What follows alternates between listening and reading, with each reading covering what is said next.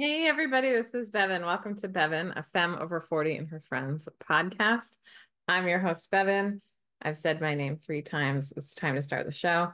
My co-host Biscuit Reynolds is with us in spirit, and I tried so hard. I just want to say, if you're not watching the visual episode, there's like a window behind me, and it's got this like incredible mountain view with like snow-capped Mount Olympus, that kind of thing. But you can't see it, sadly. I just tried so hard to like wrestle a spot in front of that window that would give you a little peek, but that's all good. I just am so sincerely grateful that you're here with your time, treasure, and talent. And you're here to listen to me with Jonathan Koe. I met Jonathan in the Akashic mentorship cohort taught by Leah Garza. And Jonathan is just a tender, beautiful, amazing human. I'm really excited to introduce you to Jonathan. And before we get started, I just want to say this is episode 174. I did publish episode 173, but I did it on Patreon specifically because it just felt too vulnerable and tender as a solo episode. I like to talk from the scar, not the wound. And it was a recent trauma healing I went through. And so I just wanted to share that process because I know for me, witnessing other people's processes and how they like approach healing, and it very much felt like a puzzle I put together. And then I was like, oh, this and this and this and this. And so I wanted to share that process, but it just felt too tender to go public. So it's in my Patreon page, which is the best way to support this podcast. Patreon, Patreon.com is a membership support site, which allows folks like you to support creators like me who create work that you find valuable. Mine page is patreon.com/FKDP, which stands for Fat Kid Dance Party Aerobics, which is my aerobics class for anyone who feels left behind by mainstream fitness. If you've ever been called too much, too fat, or felt too awkward to dance, mine is the supportive class for you. Every Zoom class I teach is available for my members, so you can join and party with us anytime. I also have an on-demand membership, which is like my joy to serve. I record my live aerobics classes that are in person, and I record like various other classes, and put them up on the membership. There's like far more than 20 classes available to you at any time, and I rotate them out. And it's really, I'm just so grateful to get to teach these classes, and that some of them just exist and they existed at the time that they existed, and some of them get recorded. And so just grateful to serve. And it also supports all my other artistic free offerings in the world. So I have a blog, queerfatfemme.com. It's free 99. And then I also have this podcast, which is also free because it's really like on my heart to help people understand all the various wonderful ways there are to be a happy, successful adult. And Jonathan and I really get into this idea of like, what is success and what do they, in quotes, say is success versus like, how are we determining success for our own selves? And anyway, I hope that you enjoy this episode. Thanks for tuning in. And I'm just grateful that you're here. Welcome to the podcast, Jonathan Koe. Thank you, Bevin. I am so excited. I have been looking forward to this, and I don't know, each time I sit with you, it's just you are a ball of sunshine, my friend. So thank you for Oh, existing, and I feel so honored to be here. thank you. I too have been looking forward to this. Like, I feel like there's a lot of good chemistry we have, like intellectually and like spiritually and Yeah. emotionally and like Astrologically. astrologically, all of those things. And I'm so thrilled to just share you with everyone. And Jonathan, let's start. I always like to start business in the front. Will you tell us like what you offer in the world so how folks can interact with you? And Oh, cool. Yeah, I remember listening to your conversation with Leah Garza, who is our mutual mentor, and that question was like, oh yeah, okay. Um, I do astrology readings. I do divination readings, and I also do what I'm calling subtle realm alchemy, which is essentially like a blend of Akashic work, energy work, and hypnosis, because I was also trained in hypnosis. I have a podcast called Healing the Spirit, which you are going to be on. I show up every Monday. It's my favorite offering, to be honest with you. It's free. You can just tune in whenever you want. I talk about the astrology, but what I like to say is astrology like breaks my mind. I feel like each time I look at the astrology, I end up talking about like whatever I end up talking about.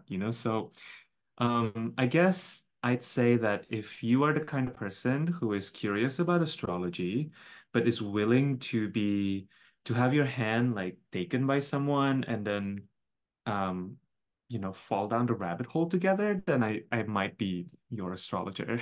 But if you want like, okay, step one, step two, step three, I may not be the best. So yeah, I don't know. I don't know why I'm starting with like a um like this is you might be a good fit for me if you are blah blah blah or not. But anyways, yes, that's what I offer. I Yeah, I would think at say this moment, you're a Mercury and Pisces, so I would just say if you feel the vibe, just book with Jonathan. totally. Totally. That's it. Yeah, it's like the vibe. I feel like people catch my drift. And also there's a certain level of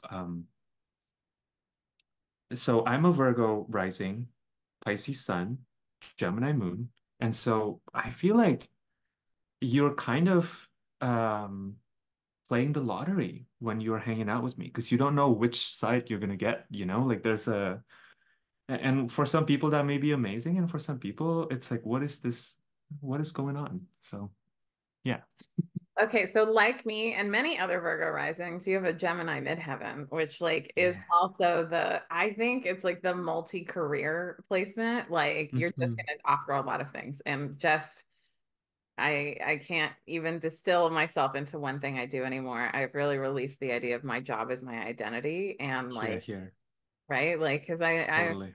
I need my days to be different every day, like I have one job that's like the same once a week on Mondays, and it's actually really anchoring. It's like almost ritual. It's like that. This is the one day that's the same. And so Yeah. it's Sundays too, kind of. Well, not anymore. Now I'm doing living systems on Sunday mornings sometimes. So it's like, you know what I mean? Like there's ritual too. We were talking about Scorpio Yeah. third house too, because we both are Scorpio third house babes. Hmm. Okay, so Jonathan, that's what you offer, but also you are a musician. Yes, I do offer music as well, if that's something you're interested in. I have released music under my own name, but I've also released music under a moniker in the past. Nate Chi, as in Nate, and then the last name is Qi. Um, and so yeah, if you probably it might be easier for folks to Google Elementary Love, which was the name of the album, and you'll find it. It's somewhere in there In the universe on the in the Spotify. universe. Yeah. Yeah. It's so interesting. I feel like the music industry is so fundamentally different now than it was even 10 years ago, and certainly Yeah. than 30 years ago. Yeah. I don't even know if there's like an industry anymore. I mean, clearly there is because there's like Taylor Swift, but I think at this point, music is I'm struggling to find the right words for it. I think music is a passion for me. It's maybe a little bit grand to say, but I think music is like my reason for existence. And I recently came to the realization that I cannot live an existence where I don't do music and Mm. where I don't devote my life force energy to like have a robust musical practice. So for me, I'm really doing it for my own sanity first and foremost. And then if anybody wants to listen, it's like, well, great. That's kind of how I feel about my aerobics class. Like it's like Yeah. it's the thing I once I realized, oh my God, I'm supposed to be a fat aerobics instructor. What? And then I just started doing it and I was like, well, I'm gonna work out like 3 times a week at least for the rest of my life. Yeah. Might as well like bring people along on these journeys. And I have a lot to Mhm. teach, and I know it's more effective to teach while people are moving. So like here we go, like Yeah. it really is my reason for living and like my passion and the thing I love to share. And Yeah. yeah. Oh, I love it, Jonathan. And like, I think in this day and age, just like it's people like Taylor Swift aside, like if you want art to exist, it's up to the patrons, like Mm, we're not in like rich people days where like a lord or lady would like be a patron to an artist. It's like, $5 at a time makes someone able to create art. There's a musician I like who said I can draw a direct line from the support that I have received on Patreon to the art I'm creating today. And mm, well, same for me. And like, mm. yeah. So I think like Yeah. your music is your offering. Tell me more about like your music practice, like Yeah. the thing that is your gift from God and like your raison d'etre. So like what is your like your ritual or your routine around Yeah. showing up to it? Well, it's shifted a lot over the years. I grew up studying piano. That was my first instrument. And for me, it's funny because I always know myself to be a singer, but I Mm. actually didn't take voice lessons until I was 29, which was really, really late in life. Um, although, it's not too late, but it's pretty late in life, especially given my musical backgrounds. And um, I think to answer your question more directly, back in my childhood, I was always practicing, and I even went to conservatory. Like I went to music school for um, 6 years, and I was practicing like very intensely and very in a very focused way. And at the time, I didn't fully conceptualize it as such, but I think I was really burned out after the end of that 6 years. So by 2013, I just like couldn't do it anymore. And I was like, I had to leave. I ended up taking going back to school for economics, actually. And then I ended up landing my current day job as an actuary. And in 2019, I released my first album, and I had this whole fantasy in my head that like, oh, I'm gonna release my singer-songwriter album. This is the um like realization, manifestation of an old childhood dream, and it's going to change my life. Like I'm gonna be able to quit my job. I'm gonna be able to like go on a tour and all that, and none of that happened. And so that actually ended up bringing me to astrology. I ended up getting very serious about my spiritual practices. I also grew up in church, so there was a whole other backlog of like some sort of spiritual training that wasn't formal, but was very regular.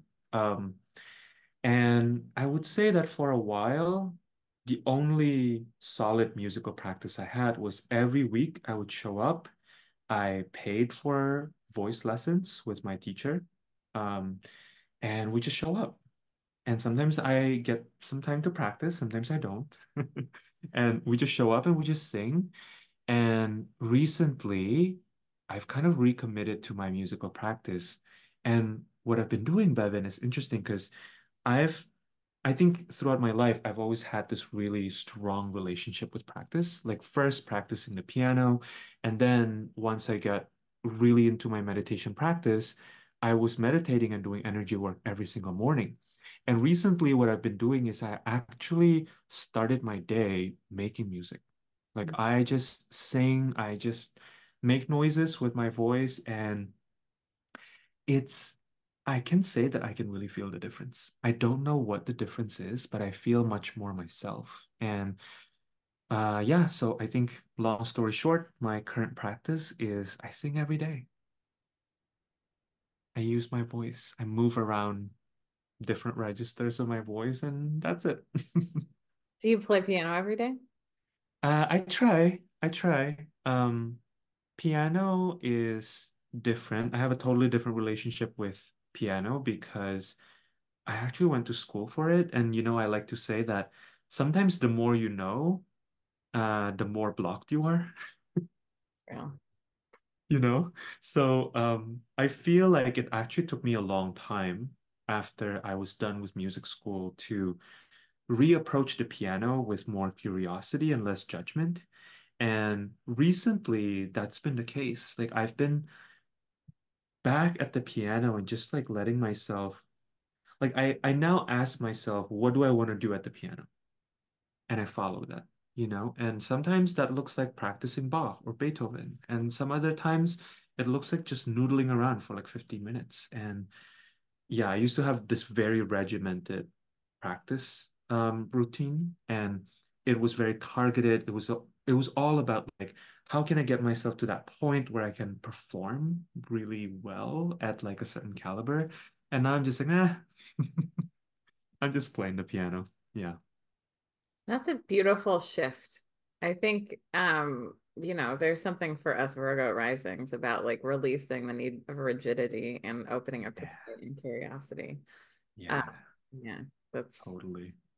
I love it. And also, Jonathan is part of my very favorite little micro generation of 1989 to 1991 with the Capricorn outer planet stack, but then also Mhm. a Mars and Capricorn like me. And so it's just like, I find when you have strong Capricorn placements, your childhood ends up being a mature childhood. Like even I see this in my friend's kid who's a Capricorn, like she is just, a little baby grown up, and so like I think you realize there's like a second childhood you have, like because it's never too late to have Yeah. a happy childhood, but like also like learning play is something like play comes easy for other kids and it did not come easy for me, and so Yeah. here we are. Exactly.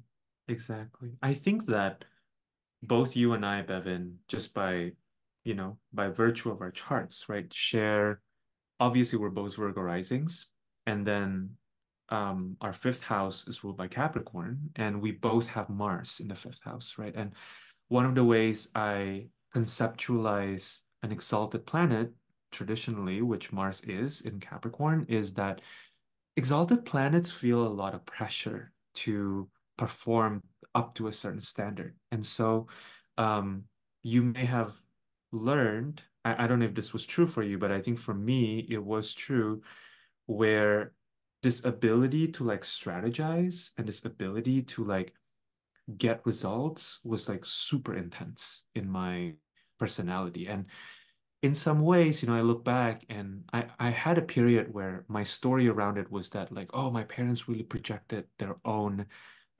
desires for success onto me. But I don't think it's totally true. I think there's a collaboration there because yes, they may have projected something onto me, but I also played into the projection, for whatever reason. Um, and there's also some relationship with Saturn. Like you have Saturn on the ascendant, I have Saturn domicile in the fifth house, like really close to that Mars. So, um, yeah, there's something about like structure and like learning about self-authority that I feel is like a lifelong theme for me. Does that feel like that for you too? Absolutely. It's interesting Yeah. because like I also have that Virgo North node. So like Mm, structure is actually really good for me. It's good to create containers, but I also can't be rigid in it. It's everything is balance. Like, yeah. something I've certainly been challenged to learn with Leah Garza is like it's not either or. It's like both and neither, neither, nothing matters, right? Like it's like whatever it needs to be to like create harmony. But like my Pisces South node, like I'm very good at just floating around in dreamland. But I think I fought that for so many years that like when I was healing burnout, which I don't even think I was aware at the time that that's what I was doing, I was just kind of like releasing the need to toil and laying around on the forest floor when I moved up here and like the quarantine hit and like the world shut down and I was like, can't the world stay shut down for a while? I'm not done healing. Yeah. Man, I I don't have feel strong that. Gemini placements except for my midheaven. So like, like I don't need to talk to people in person right now. But it's all good. It's all good. We heal. Yeah. But yeah, so I Yeah. feel like structure, like I was telling you this during the pre-show, because our chart ruler, which I didn't even know or understand until like last year when Jana of Feeling Loudly was telling me, like she was Mm, like, your chart, she does these cool readings where she'll like go through and help you understand days of the week and like yeah. where your workflow is the most harmonious with like the Oh, planets. Um, Mhm. and she was like, your Mercury in Sagittarius is your chart ruler. And I was like, it's not Saturn. It's Saturn's right there on the ascendant. I'm a Capricorn. It's ruled by Saturn. She's like, yeah, but you're Virgo rising. So sorry, it's Mercury. Because Mm. you look at the ruling planet of your rising sign. And so you and Yeah. I, as Virgo risings, are ruled by our Mercuries. And Mhm. both of us have Mercury in its detriment, which you Yeah. taught me actually the detriment is just like where it's a challenging sign for that Mhm. planet to be in. I actually think my Mercury in Sagittarius is extraordinary. Like it's where my Yeah. flair comes from. It's like Sagittarius is like clown energy. It's like the hype person of the zodiac, the one that like Yeah. wants to have the party and like throw the party, right? Maybe not throw the party, but like could I think parties thrown by Sagittarians are good parties. So Totally. It's like I feel like Sagittarius is well, you know that Kesha lyric of like the party don't start till I walk in. I feel like that's very yeah. Sagittarian. Mhm. Yes, it is. And then, of course, the Sagittarian's going to leave whenever they feel like it and not say goodbye. Yes. Right? They're just like, I'm done, bye. But like Sagittarius, like it's when Thanksgiving happens in, or so-called Thanksgiving, happens in the United States, which is a feasting holiday, right? Like it's a time for gathering. Like you just notice, like when like astrology is to be experienced and not believed, right? Like just look at how we structure the time of the year. Like that's a time of great feasting and partying and gathering, right? And then you get into Yes. Capricorn where you're like going within and like rooting in and snuggling up for the winter. But like my Mercury and Sagittarius, understanding that as my chart ruler, and that like every day my Mercury and Sagittarius needs some expression, Hmm. life changing. And it's like, in many ways, I feel like this healing burnout was like going from letting my Saturn and Virgo drive the ship to letting the actual natural captain of the ship, which is my Mercury and Sag, like go. And that's the thing that's always delighted people. It's like the thing that makes me iconic and memorable is like who Hmm. I am and how I communicate and how I make people feel. Uh, Yeah. Tell me about your experience with your Mercury and Pisces. Well, first of all, I just want to respond to that first, Bevan, because that is so astute. Like that observation is like so it's like gold because um even for me, and I do astrology, I guess, professionally, I get into the illusion that all these other planets are like the final determinants in my chart. And it's always like consistently, I found that coming back to my Mercury in Pisces has really given me back like my mojo. Like it's the thing that opened the path back up, because it's almost like the way I like to think about it is this, right? I like to think about the rising sign as like the path that we're walking in this lifetime. Like it's really about like the quality with which we approach the unfolding of our lives, right? And therefore that becomes the path, right? Because the quality, it's like you and I were talking about chili right before this call. Like, if you put a lot of chili on your food, then your food becomes spicy, right? So it's the same thing with like the rising sign. Like the quality of your rising sign is like how your whole path is set up, and therefore, once you bring awareness to it, you start living the in a way like the way that you should, I mean, I don't really like how deterministic that sounds, but I found that to be true.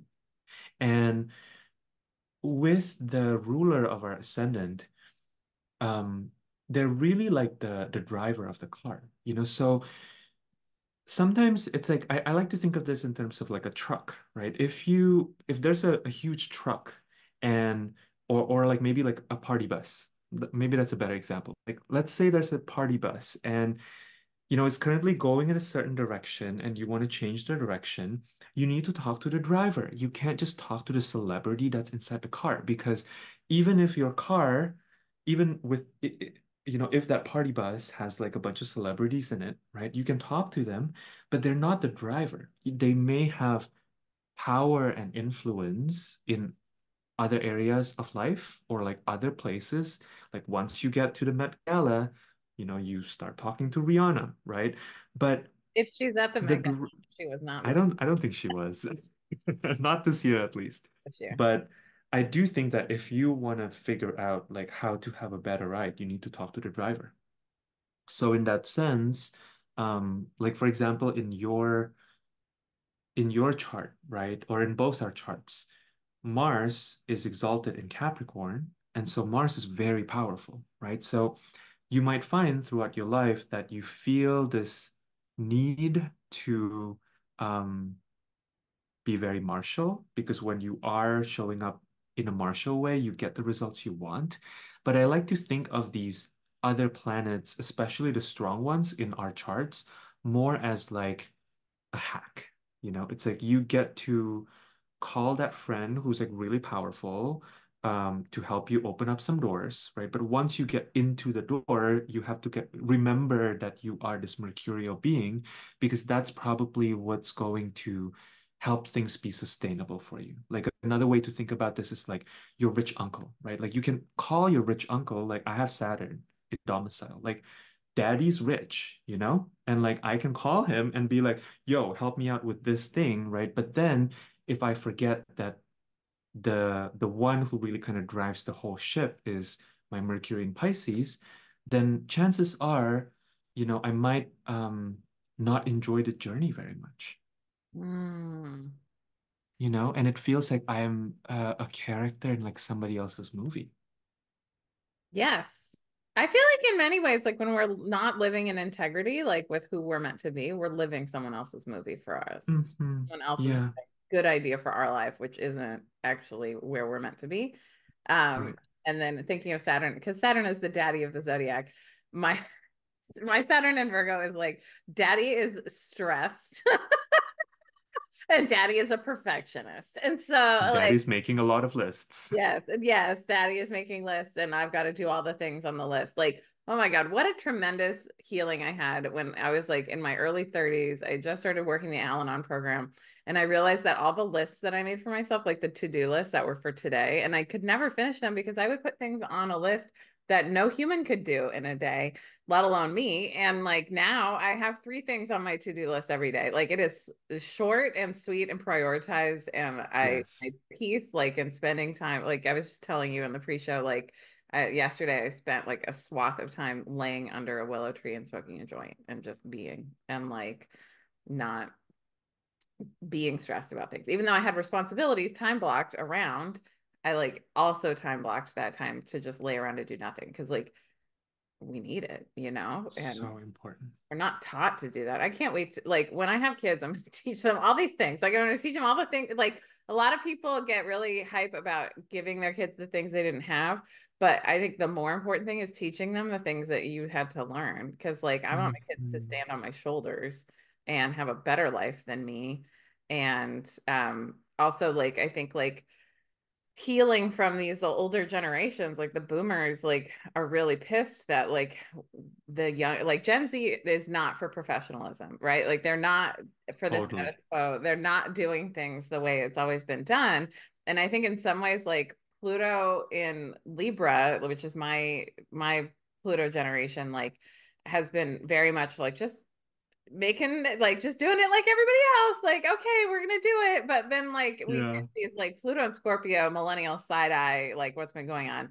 And then Pluto and Sagittarius is the early 20s people right now, and they're just not gonna do it. And so like Mm-mm. the boomers are mad because like they like kowtowed to authority and they want to be kowtowed to, and nobody is following their authority. And like, hey, boomer, this is why your kids don't talk to you because you're mean. And like you Mm. like just because you took the abuse from your parents does not mean you get to be abusive to your kids or your grandkids. Yeah. They're not going to talk to you. Yeah. Yeah. Anyway, we're in Mhm. this incredible revolution where I think it is just so important to remember that we want to make our kids proud of us, not our Mhm. parents. And just remember Yeah. that it's a forward looking, like we did not come here to fix a broken world. We came here to create the world of our dreams. Totally. I also hear your Saturn and Virgo in that share, Bevin, because Saturn and Virgo is like Saturn ruled by the trickster. It's like Saturn looking to Mercury, right? And to me, the power of Saturn and Virgo is actually in understanding and discerning which rules apply when. Hmm. Like it's not about blindly following all the rules. It's about like applying the right rules at the right time, Yeah. you I also know? like the motivation, like our motivation for life comes in our rising sign. And I love Mm. the Virgo motivation for service. Like I just I'm motivated to do things because it's the right thing to do. And like Yeah, because I want to be of service to the planet and yeah, bring my gifts to the world and like exactly. not hide myself the way, they like the air quotes they like want us to hide. Um, Yeah. Jonathan, let's talk about success because you had a really good. Everyone, go follow Jonathan Koe on Threads. Jonathan gets the dopamine hits of getting likes on Threads, and so it's Jonathan Koe official. Unlike all the other fake Jonathan Coes, there is one official Jonathan Koe. Koe. But you had a great thread that I just love when people ask for what they need, and you said I like the dopamine hit in your caption, and so I'm like done. I follow like now 4 people on Threads, and you're one of them. Like, I just decided on Threads that was going to be the social media I kept right and tight. Like, I don't need to follow everybody. I'm just following these 4 people who matter to me and are doing good Smart. good Threads things. Mm. Anyway, you said a good thing about like consider if you're not like at some metric of success, and I'm putting that in air quotes, like that you want it to be, that like maybe it's either like the market's not ready for what you have to offer, which like in Channy's book, she says in the intro, she's like, my career, like what I'm doing for my career now didn't exist like 10, 20 years ago. So like, am I a Yes. late bloomer or was the world just not ready for me yet? Mm. And so Hmm. I really felt that. And also, so like understanding like the market might not be ready for what you're offering. And also that like maybe it's just a growth area for you to learn more about communication and how to talk to Yeah. people about what you do and what you offer, right? And like that's not at all a value statement on who you are and what you do. Hmm. And so I feel like Hmm. Jonathan, I got from that a lot of like your process around like what is success and like what Mm. that means to you. So opine about success. Tell us more. Yeah. Hmm. Let me see where I want to start with this. I think I'm just gonna start by saying that I love success as much as anybody else I know. Like, in fact, my North Node, oh, sorry, my South Node in Leo is all about being celebrated and like shining so bright and like having everybody kind of like be like, wow, Jonathan, you are so amazing. And part of my path in this lifetime has been really affirming myself as a creative. Like, I didn't come from a household of artists or people who like lead with their creativity. And yet, one of the few things I know about myself from like day one was that I'm a creative person. And like the process of affirming that has been really difficult. And looking back, I think part of why it was so challenging was because I always equated my creativity, how valid my creativity is, which is such a weird thing, right? Like, why do we even have to even ask like whether our creativity is valid? Like, clearly it's there, like its existence is proof of its validity. And there was also something about the upbringing that I had and um my ancestral lineage that it was really hammered to me from a very early age that if you want to do something, you better be good at it. You better have success because otherwise you won't be able to do the thing, right? When And they time said you again, better have success, what did they mean by that? you better be able to make a lot of money doing the thing that you say you love. You better get a lot of critical acclaim or like authority approving you, right? And you better have a lot of following, basically, right? And like these are very uh, almost like unquestioned metrics of success that we have in our culture, right? Like money, how much money are you making? Are the authorities, putting a seal, a stamp of approval on your thing? And then like are the masses liking it? Are there a bunch of people following you, right? And what I've okay, so this is related, Bevin, to like what I was telling you about being a Mercury and Pisces person because I wish this weren't the case. Like there's a part of me that wish this weren't part of my life, but I've had to transition out of one profession or like one passion into another so many times in this lifetime. Like a little bit too many times for my own liking. And part of it had to do with like the fact that I just couldn't make it work in terms of like being able to pay my bills. Like to just be very, very honest. Like when I was a classical musician, for example, I really wanted to be a concert pianist and then wasn't able to figure out how to make that a viable enough living, and also at that time, once I was done with school, I knew I wanted to stay in the United States, but I didn't have a green card. Like I grew up in Jakarta, um, and it was very important for me, knowing my queerness, to be able to live in a place where I can just express my queerness without um, feeling like my safety is threatened. So I had to kind of shift, and one of the best things that have ever happened to me was landing my current day job because it, I was so allergic to the idea of like being a corporate worker. My dad was a banker, and it felt like the furthest thing from like my who I know myself to be, which is a creative person, an artist, a mystic, right? And yet, having that day job taught me so much about success.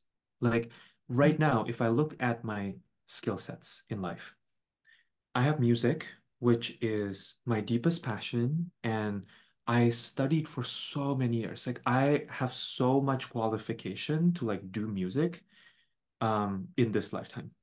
And then I have my mystical endeavors, right? Like astrology, um, tarot. I also do the I Ching, and all that stuff, right? The Akashic work that you and I are connected through. And then I have this like day job, and to be really honest with you, if I look at my level of expertise or like my level of craft, I would say I am most fluent in music. I am really, really good at doing my mystical stuff. And I'd say I'm like very average at my day job. And yet, guess what? Like more than 60% of my income comes from my day job because my day job is an industry that makes a lot of money. So that taught me something really important about success, which I think is a module that is missing for a lot of creative people. Like a lot of creative people feel this pressure to make a lot of money doing their creative work because that having that amount of money is going to validate their um like calling or their vocation, right? Their service to the world. But I think that's completely the wrong way to think about it. I am not here to poo-poo on people having dreams. Like I have dreams to be a full-time creative too. But um I'm not going to equate my calling and my skills in like the things that I'm good at and that I know I'm called to in this lifetime with my success because it's not the right way to look at it, in my opinion. Sometimes success comes from, and especially when we think about success in terms of like financial or uh, getting the stamp of approval of authority or getting a lot of following, these are all external metrics. So if that's your definition of success, if you want a lot of money, you need to find a field that has a lot of money and you need to be able to tap into it. Like that's just the Saturnian grid of the matrix, right? If you want to have a lot of following, you need to say something that people can resonate with. If you want to have the stamp of approval of authority, you need to figure out what the authority wants and then give it to them. And so, if we use these conventional metrics of success to validate our creative calling, there's an inherent tension there. And I think that we will cause so much less suffering for ourselves as creative people if we just like let that go, Mm. right? Like, I understand we need to make money. I understand we need some level of approval from authority figures. We need to have some level of following. I think what we need to do, at least from my mercurial self, is like to kind of approach that in a more healthy way, be like, okay, this project wasn't successful, but can I internally affirm for myself that the reason why it wasn't successful wasn't my fault. It wasn't the fault of my creative calling. Like I wasn't called to the wrong thing. I simply was doing something that maybe didn't have as much resonance in the market yet. So what can I do in order to either create that resonance, right? Or if I'm strapped for cash, just create something that I know people want and need. There's no shame in that, right? So yeah, I don't know. Does that answer your question? I'm curious what's coming up for you as I I'm sharing all of that. I think it's brilliant. I think everyone needs to understand success is different for everyone. Just like we have so many different people, like there are different ways to be a happy, successful adult. That's kind of like the Yeah. theme of my podcast. And like, I want people to understand there is just so much more out there. Something that my therapist really helped me do, because like a lot of what I've been working on in this time is like creating anyway, regardless of what the outcome is. It's just the creation is what matters. And my therapist pointed out to me, he's like, the energetic exchange with the universe is when you create the thing. It's not when it gets accolades and acclaim. And Mhm. something that has also really resonated for me and kind of buttressed that is like my favorite Prince album is like Lotus Flower, Minneapolis Sound, and that came out in like 2010, but I didn't really discover it till 2020, 2021. So like 10 years Mhm. later, I'm discovering this thing that Prince created back then, right? And so it's like I know it was interesting because like in early in his career, he was really in the pop frequency, like in the flow of Mhm. like what does pop want? And Yeah. like and I think he was really creating for that. And then eventually like he shifted, like I've just listened to so many of his interviews and like he shifted to really focusing on a body of work. And I love that. And I love that Yeah. for us. And I love that like to see someone who was a brilliant creative create ahead of his time and not care, you know? And, like, Mm. and I think he cared probably a little bit at the time because he wanted to like make millions, but he also recognized the fallacy of the music industry. So he started pulling out the middleman. Mhm. He could make more money from his work, which he totally deserved to do. Yeah. And I just think again, like we're in this new time where like it's all about like having the relationship with your fans, the people who support your work. And when I help someone start their Patreon page, like I'm always talking about like this is a place for you to create and flow and evolve with your most supportive fan base because they're the ones that want to pay money for you to keep going. And like, um, I think the vast people who support my Patreon don't even come to my aerobics classes. Like they're just supporting me because they want me to keep talking and working and creating and they're Yes. rooting for me to win. And I'm grateful for it. And Yes. so like I don't know, and like and it's really interesting too. I talked about this in a couple episodes ago, in a solo episode about my podcast because like I have, like everyone I know, almost every entrepreneur I know in 2023 like had money flow like not flowing for them, and like Mhm. so realizing like oh I was so grateful to be able to live off of mostly my Patreon and then a couple a few gigs here and there, and like a lot of it dried up and like the extra gigs kind of dried up more than they had before, and so I was like oh so I took on a cleaning job which I do once a week now, and like and then realizing like oh shit I got to take on another job, but Yeah. instead of working retail now I'm pet sitting, and that's been like shut off like a rocket, so it's like it's actually been really great and I'm allowing more miracles to flow through me by like shifting the path, and it's like divine timing and divine flow want to work, but they don't have just one way to work. Like there's like thousands of different possible ways. So like if we're caught up in like one outcome because we're taught one metric of success, like it stifles the creative spirit, which is not what God wants. God just wants Yeah. that's just fucking around and finding out. Like it just Exactly. Exactly. yeah. Mhm. I hear a couple things that I really appreciated from what you shared, Bevin. One was I heard um, this invitation to define success for yourself. I think that's really, really important. I think that um, involving the body as well in like the process of defining that success is very interesting for a lot of people because I think for a lot of us, we have guarded ourselves ourselves against our own body's responses, right? So like you and I, right before we started recording, we were talking about peace, right? And how that's one of your definitions of success. Peace is not really a definition of success in like the capitalist like list, like no one's like, oh, just find your peace of mind. Like that's not really something that is widely acknowledged maybe in the culture we live in, especially in the United States. But it doesn't mean that that's not valid, right? And it's really important for some people. For others, they may want to be really busy. They may want to feel really important and they may want to feel really connected with like their communities. And these are all really valid ways of being successful. Another thing that I heard from what you're saying, it's actually kind of slipping away from my mind right now. Let me see if I can like retrieve this. Um, I don't know. It's like floating away. Maybe we can like come back to it at some point. But I think it's something along the lines of,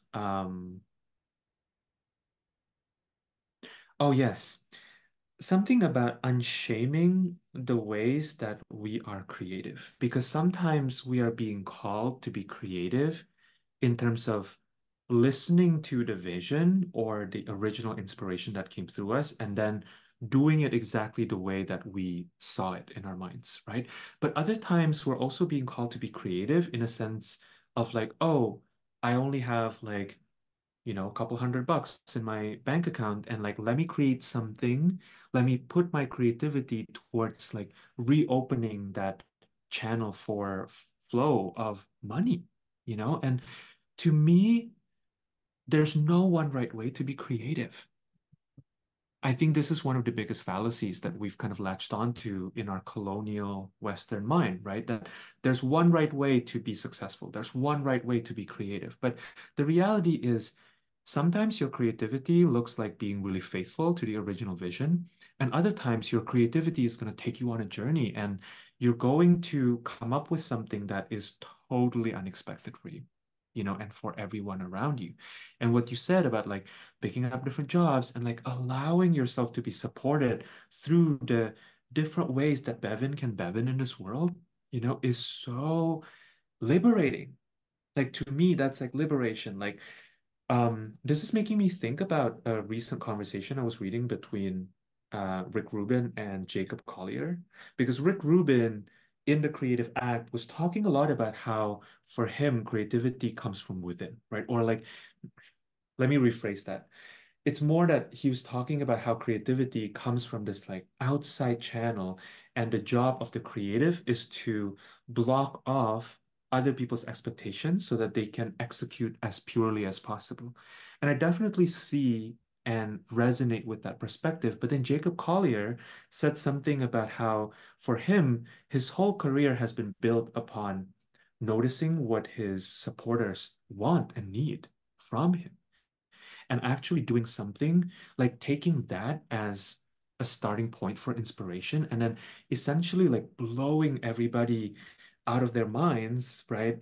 Um, by delivering something that is taking into account those expectations, but elevating it.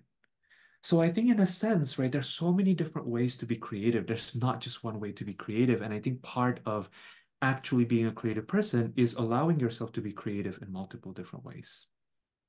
Ooh, I love that. I also think there's something to like just learning the self and learning what sparks you. Because like when Yeah.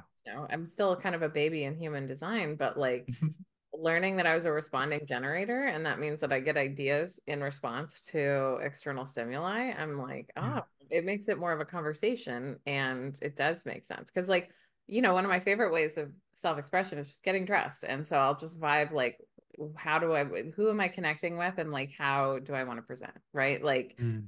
and so it's like, I don't know, in conversation with the world around us. And of course, the work of the artist is to draw threads between things that people don't necessarily see.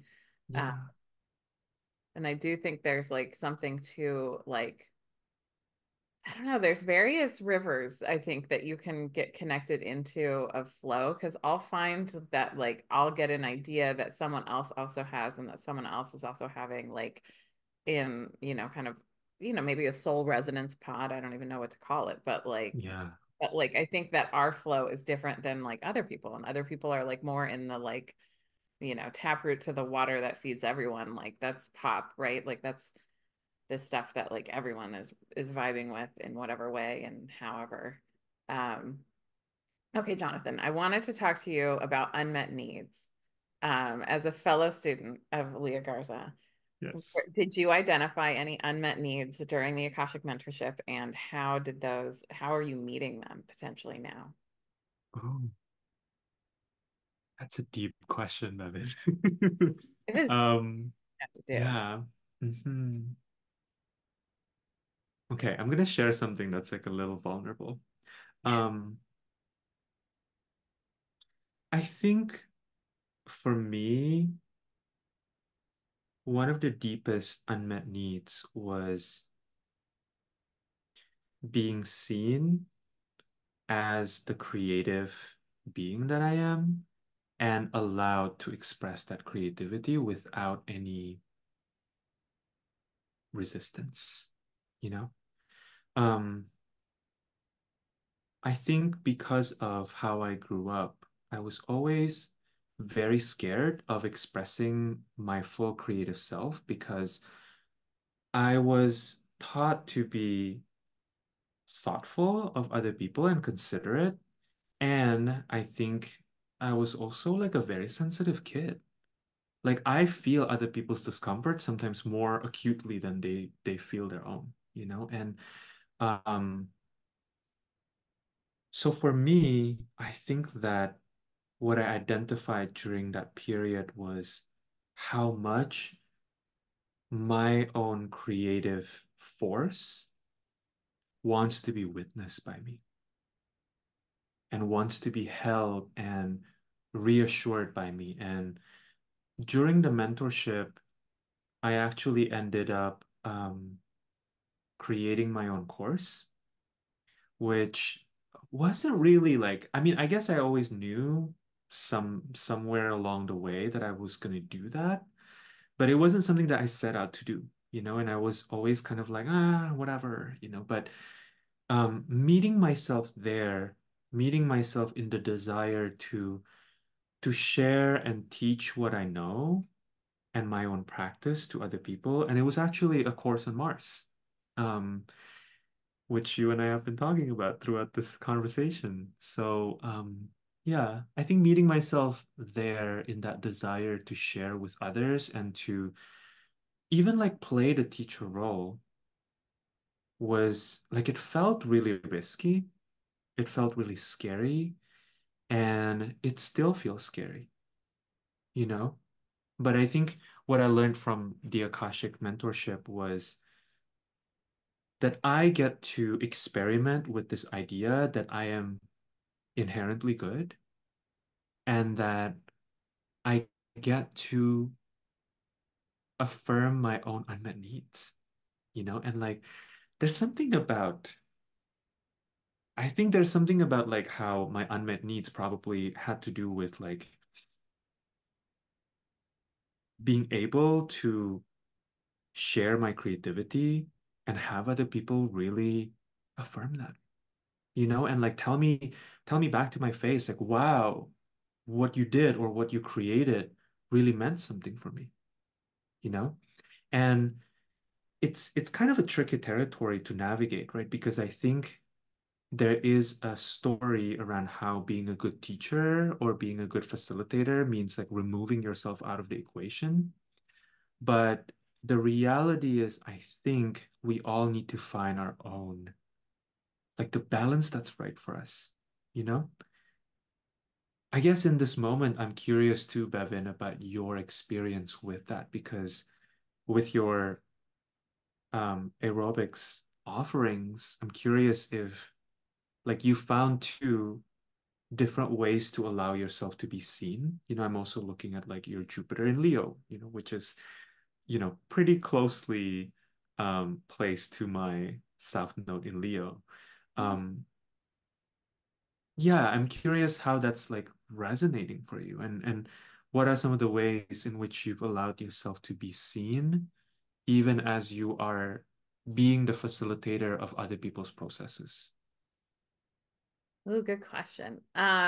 Well, first of all, I just want to say, like, thank you for being vulnerable on my podcast, Mm, telling us about your unmet needs, because I think that's like really is like the key to unlocking so much for us is like recognizing like what in us is unmet and how can we meet, yeah, and yeah, yeah. like I think, I just want to support you continuing to create, and like just, release the consequences, like the outcomes, just create for the sake of creating because we need it.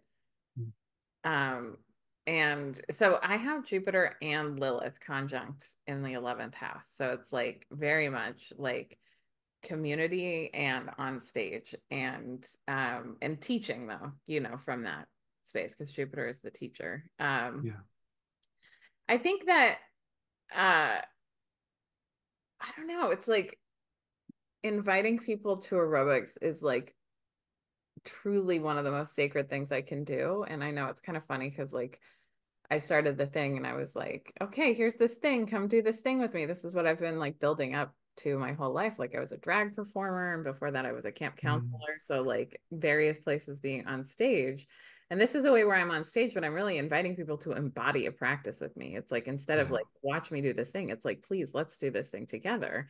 And like I'm just so passionate about like the outcome for it, that like the outcome for other people, like the healing that I get to offer as I like knock things off my table.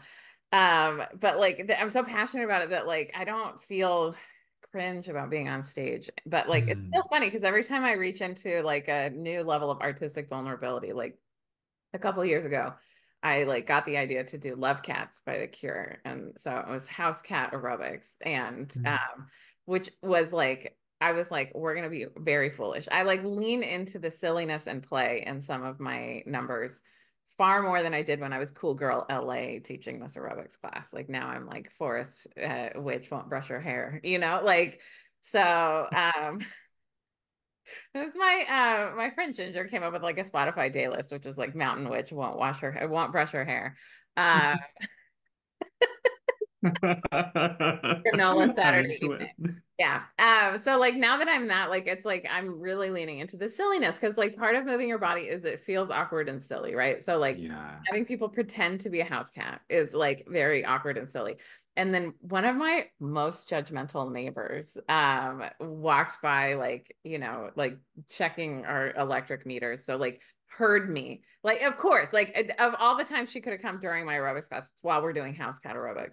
But I was like, you know what? This is the first time I've done it, and this could be not more cringe than it is right now. You know what I mean? Mm, And like, mhm. whatever, to be cringe is to be free. And so I don't know, I guess I kind of lean into it. And in many ways, I'm just Mm, so passionate about it. And like, passion comes from doing, right? Like, you don't get passionate about mhm. something the first time you do it. Like, you create passion over time by devoting yourself to a practice. And so Yeah. it's like, I'm so devoted to this thing that I'm never going to not do. Like, I intend to Mhm. teach this class 3 times a week till the day I die.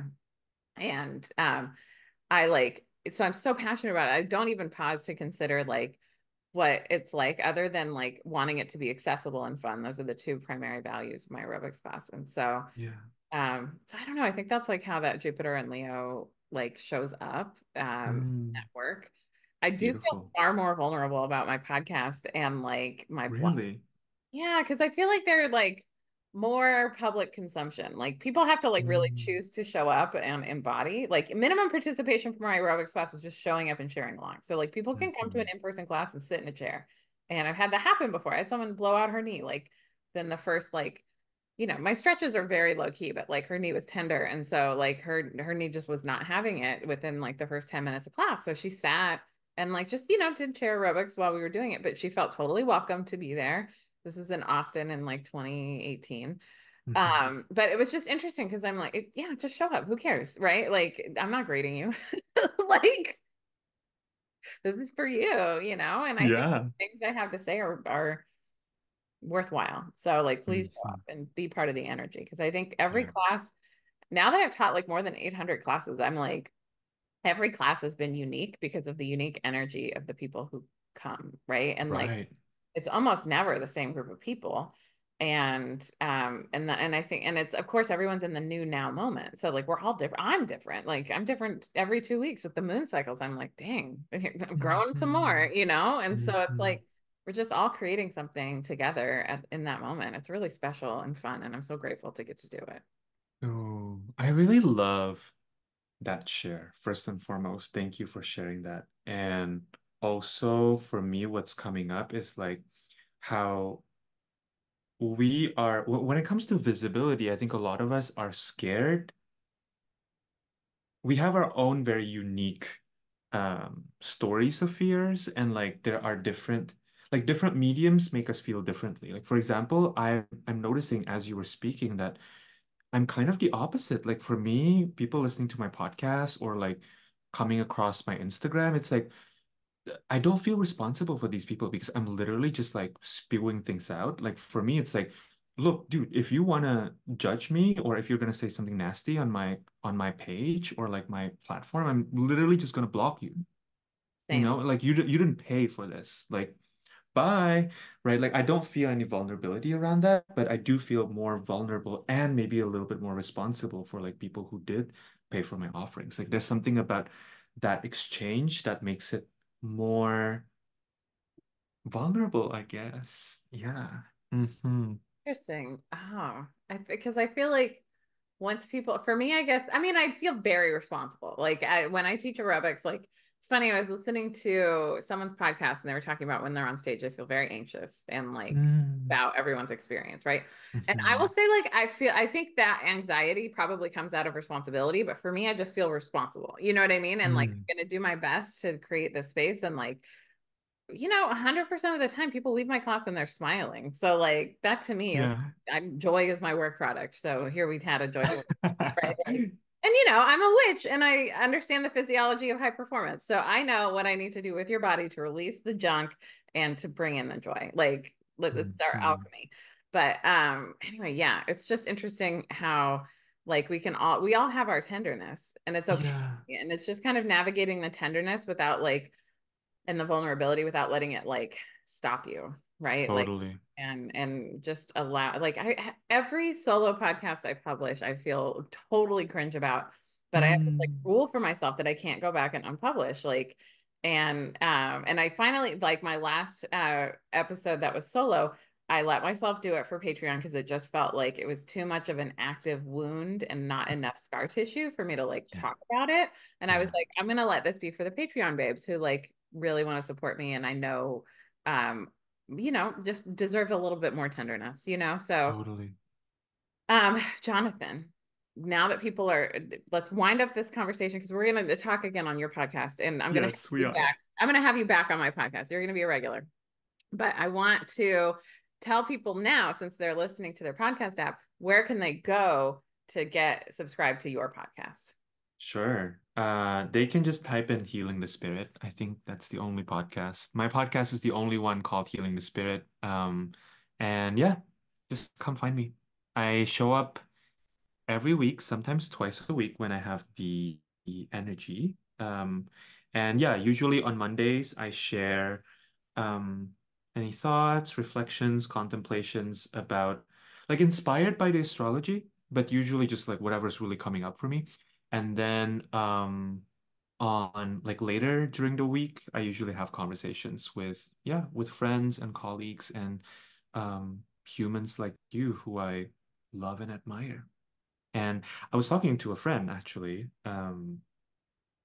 about this earlier, about how like it may not seem like it because I have so many conversations published and shared on the podcast, but like I actually am pretty picky about like who I talk to on the podcast. And I really only talk to people that I like care about, people whose work and whose presence I find inspiring and like I appreciate their presence in the world. So, anyways, I don't know. I don't want to sound gatekeepy there, but I think what I'm trying to say here is that like these conversation spaces for me on the podcast is very sacred because um yeah, I feel like um conversations are a lot more revealing than people often recognize, you know? Like there's something about conversations that I think open us up to deeper intelligence wanting to move through us. And I approach that process with a lot of care and also a lot of levity and also a lot of fun. But I do think that it deserves the kind of thoughtfulness um, that goes into that process. Yeah. For whatever reason that wants to be said here. So yeah. Love that. I Mhm. think it's gatekeeping to have like, and I don't think it's actually bad to be gatekeeping about your work and who you want to connect with on your podcast. Like I call Yeah. this Bevin and her friend, Bevin, a femme over 40 and her friends podcast, because I wanted to interview my friends because my friends are like, my favorite form of wealth. I think wealth comes in Mm, lots of things, but like over this lifetime, like, wow, I've like met so many cool people who are like doing life and creating success for themselves in a way that's very like sometimes the same as like what society wants us to believe, but a lot of times it's really mm, different. And I just want yeah. like especially like people who are coming out of like fundamentalist thought frames, like whether that's Hmm. religious or like even I think like body oppression is a form of fundamentalism. It's like a Right. one way to think about bodies, and actually there's lots of ways and Totally. be free, right? So anyway, I love that. And it's we if someone is going to trust you with their time, one of their most precious resources, like you have standards, Hmm. like what you want to share on the podcast. And I love that. Yeah. Um, thank you for being here. Thank you for sharing yourself with us. And I can't wait to have you on the podcast again and see what comes up in our episode on your uh Yeah. Healing the Spirit podcast. I couldn't remember the name of it. I was like, it's Jonathan I Koe. know it's actually like such a funny and weird name, Bevin, and it's like it's kind of the bane of my existence because and those who listen to my podcast may know this, but I literally got it from the Akashic records. Oh. Like I got it because so I had another name that I wanted, but I found out like about maybe 3 weeks before actually launching the podcast. This was back in 2022. That there was another podcast with a very similar name. So I was very hesitant to use that other idea. And so then I asked the records and they gave me Healing the Spirit. And I had a lot of feelings about it because I was like, it kind of sounded like, like one of those like 60s hippies like project. Like I had judgment arising out of me about that. And um I think for me, part of the work has been like really using the podcast as a project to discover what that even means. Because, like, what does that even mean? Like, what does it mean to heal the spirit? I don't know if I know the answer. I don't know if there's like one answer, but I think it's a question to like live into? So, yeah. Oh, I love it. And Mm. the records are right. Like, here's the thing. It's like, they can't predict with accuracy, but the vibe is there. You know what I mean? And Mm. anytime I've ignored my intuition, like I can look back and see, oh, you were right. Like, so I'm just gonna trust it. My intuition surprises me all the time. Anyway, okay. Bye, Jonathan. I love you. Bye, Bevan. I love you too.